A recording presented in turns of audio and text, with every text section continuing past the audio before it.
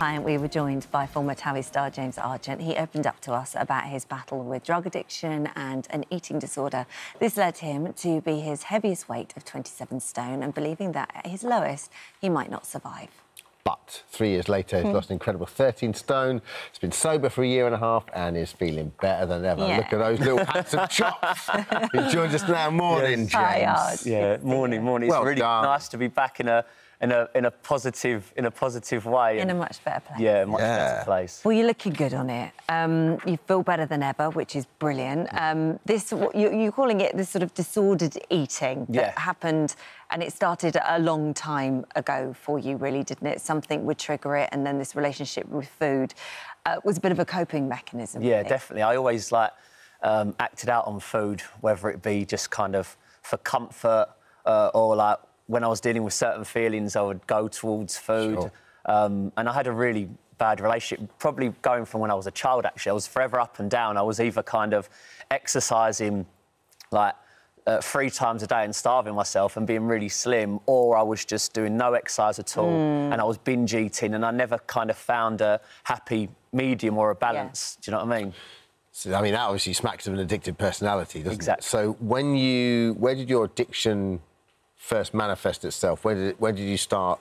Was it food, or when you got older, was it drink? I think it was both. I mean, the first time I ever went to rehab, actually, I went there for drink and drugs, but within a day they put me in an eating disorder unit. So I kind of because addiction is addiction. Exactly. It wasn't specific to anything. It's kind of just a battle all round, really. So I finally, I've got myself in a position now, where I'm, just under 2 years clean and sober, and now I have a very, healthy relationship with food and exercise, and I kind of really feel happy and content. There's been, no scandals for a good while. There's been no drama. Everything's just kind of going smoothly, which is great for me, my friends and my family. Do you know what I mean? Part of the thing that helped you with your weight loss was the gastric sleeve. So you had that in 2021. I mean, that is... I think people look at that and go, oh, it's just a quick fix. It certainly isn't that. No, I mean, there is a lot behind that. Then you have to work out sort of the brain-tummy connection as well. The gastric sleeve will do one thing. You'd reached 27 stone. The thing that surprised me this morning is that you said that even now when you're looking at your body, there are still things you see. Yeah. There's still bits Absolutely. that you see. Yeah, even I've lost... 13 stone, and when I go back and look at pictures, it's I don't recognise myself, or I'm like, no, surely that wasn't me. Yeah. But even now, you never, I don't know, me personally, I still have those kind of, I'm still can be quite body and image conscious, even in certain pictures, I want to be sort of more toned, or there's sort of areas that I still don't like, and you're kind of never really I'm never really completely happy, or maybe people just look for perfection. Buddy, welcome to the club. I was going to say, I think that's a pretty normal feeling. Everybody wants to be body positive. How's the exercise going? Yeah, exercise is going good. I've got into my swimming, into boxing, and I've started playing quite a bit of tennis and paddle tennis. So you need to sign up. Living a healthy lifestyle. I try and do 2 half marathons a year. I cannot turn up to a half marathon without seeing Wrighty. Mark Wright, every run I ever do. He loves it. And I'm always there going, it's the end of my training. And he's like, oh, damn, now I'm just training for a 50-miler next week. And you're like, what? Yeah. So it must be good, isn't it, to have a friend that does a little half marathon. It's good to have positive influences around me. Well, I actually did do a marathon, I think, back in 2012, but I'm sure I'd get a lot better time if I was to do it now. Amazing, mate. Well, you look at your life now, and as you said, it's all very positive, and there's a few reasons for that. One is that your love life's very fulfilled at the moment. You've got a new girlfriend. Yes, I've got a new girlfriend. You are punching. She looks like a young Sophia Loren or a Monica Bellucci. She's beautiful. So she lives in Italy? She does. She lives in northern Italy. She's very, very special. She's a great woman. Oh. She's a great woman. God knows how I done it. She's gorgeous. I think she thought I was an English Michael Bublé when I met her. That's what I tried to tell her anyway. Well, she's watching this.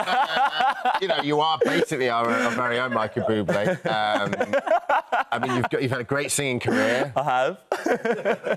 But you are singing now. Yes, and Bublé is your kind of inspiration. I'm a full-time wedding singer, so I'm finally doing what I've always wanted to do. I actually wanted to perform with the band today, but apparently Anne-Marie's nicked my spot. She did nick your spot. Next time.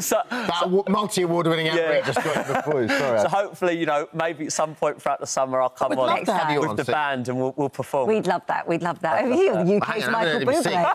You've sung here before. I have sung here before. I sung here it was a few years ago. It was actually Valentine's Day. Oh, there you go. Yeah. So what kind of stuff do you like to sing? I sing a bit of Motown, a bit of rock and roll, sing the classics. I mean, look at me there.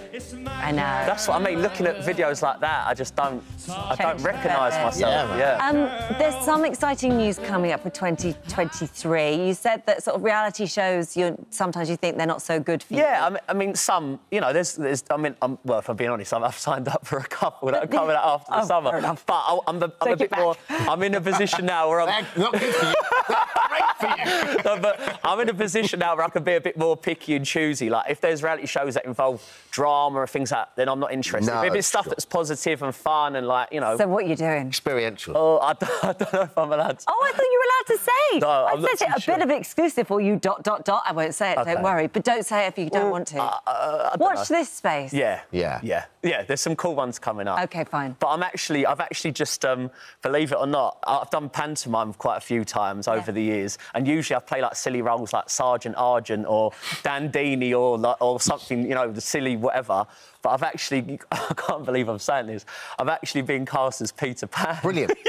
Can you believe it? You'll have to 2 years ago, I couldn't tie my own shoelaces, and now I'm going to be flying. Right, you've got to be fit to be doing panto every day, so it's a good testament to you, my friend. Good It's time. so lovely to see you. No, it's good. Doing so well, and we'll see you when you come in to sing. Always a pleasure. Thank you so much. Thank you. Thanks so much. Thank you. Right.